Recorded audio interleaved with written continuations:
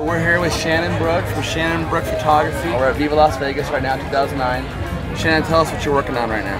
I just started working for a company called Torrid. It's a plus-size store for Hot Topic. It's just been a really amazing environment for me. How many years have you been doing Viva? You know what? This is only my second year. I was here last year, but I wasn't able to get into the car show. Early June, I'm going to be in Australia with Deadbeat Magazine, and I've been shooting their covers for a couple years now. These are a few things I had in my booth this year.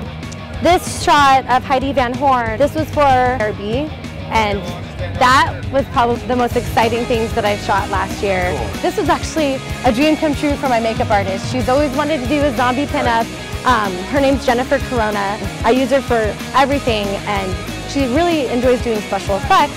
This is a friend of mine, Masumi Max.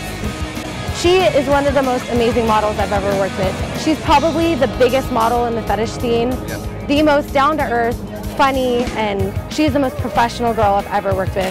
What did you start doing right after college? So 2 weeks before I graduated, I got a call from West Coast Shoppers.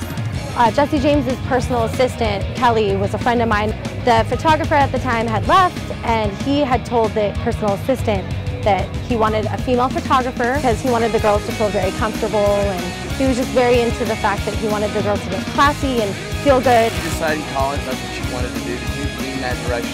You know, I didn't. I actually was offered a job at Hellcat Records way back. I didn't even know how to run my Nikon F-Series from the 1970s, and I was like, you know what, I can't take a job like that. When I do get a job like that, I want to be able to know all my technical and make sure that I don't make an ass out of myself. So that actually pushed me to go to school and get my career going. You can come see me over at shannonbrookeimagery.net, and on my MySpace page, it's myspace.com/Shannon Brooke.